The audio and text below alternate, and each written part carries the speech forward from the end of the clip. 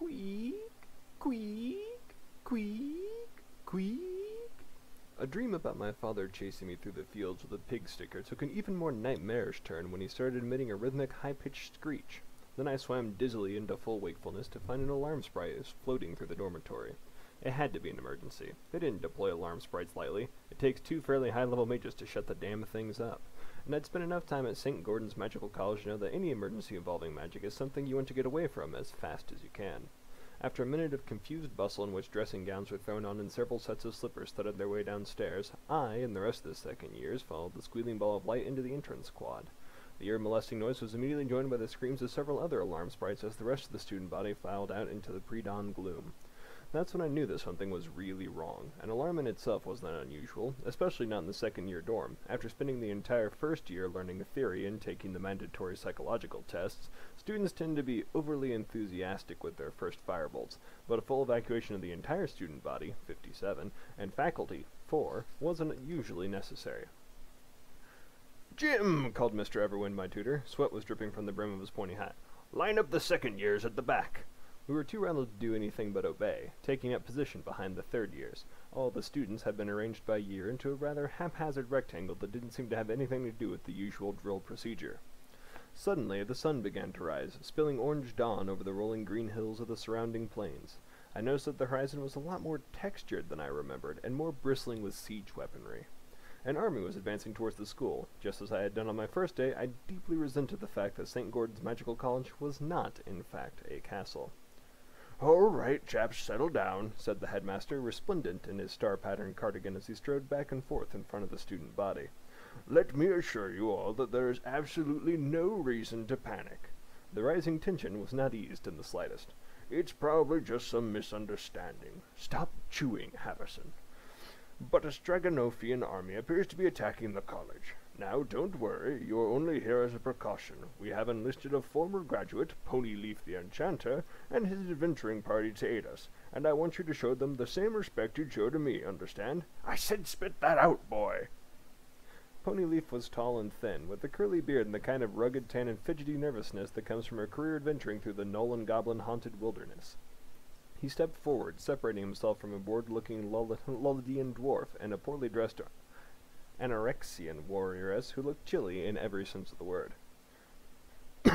"Good morning," he said with a cough, turning his staff over in his hands. A furious ongoing roar was slowly edging into earshot, punctuated by the clash of swords against shields. "Good morning, Mr. Ponyleaf," droned the bewildered student body doubtfully. "Now, what we're dealing with here is a loose alliance of student fighters from the warrior schools just over the border in Stroganoff. Obviously, not much of a match for veteran adventurers like us. They're here because the King of Stroganoff has put out a quest to recover the Stone of Salamis that was left with this college by its founders hundreds of years ago. Now, obviously, we will never surrender the stone to such bully boy tactics, but I would ask that I and my fellows be allowed to look after the stone for its protection, and so that we can wave it at the enemy for purposes of psychological warfare." "We don't have the stone," said the headmaster as Ponyleaf met his gaze hopefully. "You what?" "We've only been open 6 years. There's no such thing as the Stone of Salamis. The king's mad. Last year he made his son marry a koi pond." An awkward silence passed, or at least it would have been a silence were it not for the increasingly loud war cry and wet thudding of booted feet upon the dewy morning grass, not to mention the subtle clinking of light armor as the other 2 members of Ponyleaf's adventuring party attempted to shuffle towards the back gate unnoticed. "Can I be perfectly frank?" said Ponyleaf eventually. "We're kind of only doing this because we were hoping you'd let us have the stone as a reward." "Well, obviously that's not going to happen." No, I see that." He looked behind him and did a double-take that was just a little bit too obvious. "Sorry, it seems my colleagues have wandered off somewhere. I'm just going to see where they went, and come right back." Then he left, quickly. The frontmost rank of armored frat boys was now over the last hill and had broken into a run. The ground was quivering in almost perfect synchronization with my stomach. "Right then," said the headmaster, tight-lipped, eyes fixed on the fence over which Ponyleaf had just vaulted.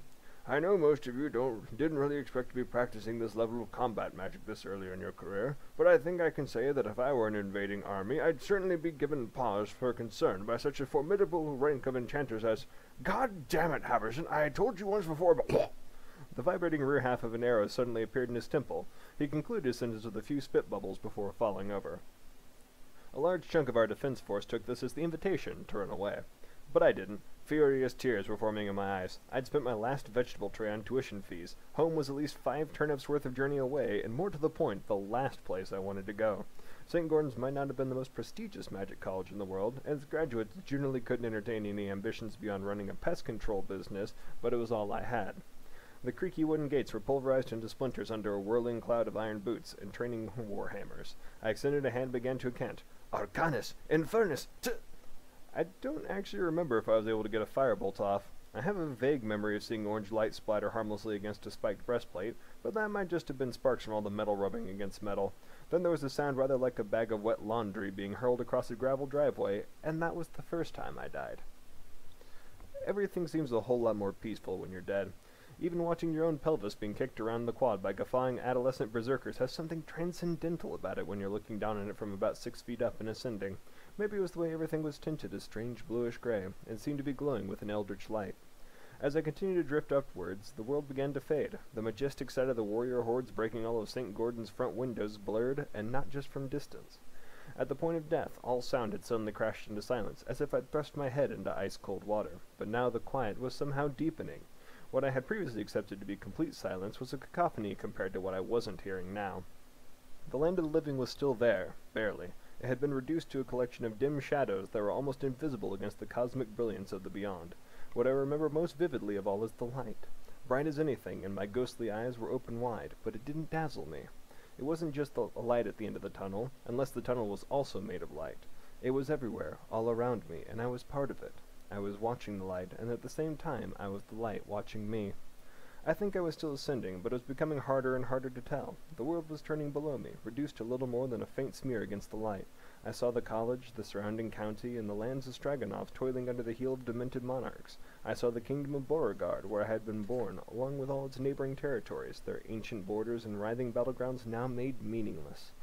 I saw the entire continent of Garathie, 1,000 rural hues of brownish green and greenish brown spreading from ocean to ocean like rotting seaweed on a calm beach.